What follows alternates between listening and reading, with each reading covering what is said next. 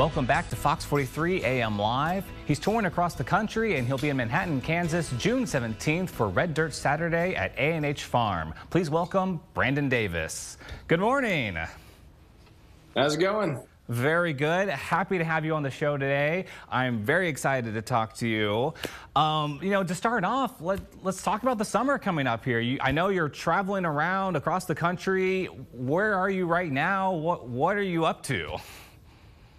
Man, right now we're in preparation for probably the biggest event here around the local area that I grew up with in Chattanooga, which is our festival called River Bend. So we've been prepping for that show, super excited, and we've got so many tour stops coming across the country this year that we're just really looking forward to, including coming to good old Kansas.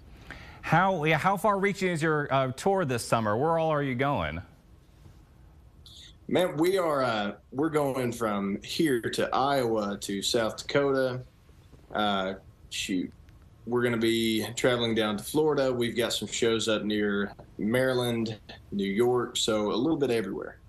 That must be exciting, especially you just mentioned that you're in your hometown. Is that right?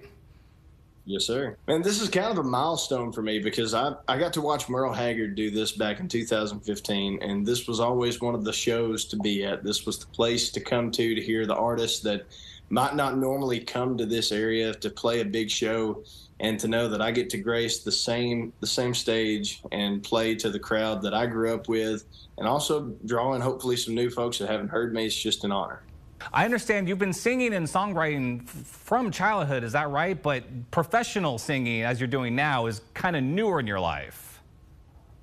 Yeah, I mean, my dad showed me a love and a passion for music at an early age because he's done it all his life. He's done gospel music, country music, sang with my mama and papa, and it just kind of runs in the family. But it got to where, I loved it so much. I sang with a family band for years, but never knew how to turn a hobby into something that I could actually do for a living. And it took a while to actually put that in perspective and find the right avenue. So at this point now, you have so many songs in your belt at this point. Do you have a favorite out there? I'm pretty partial to Jesus and Jesse James.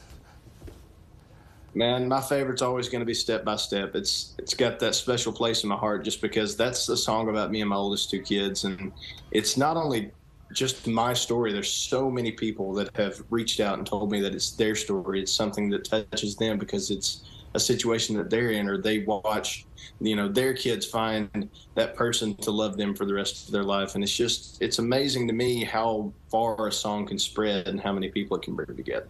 You're touring now. What do you have plans for even the future? Is there another album on the way? What do you got in the works?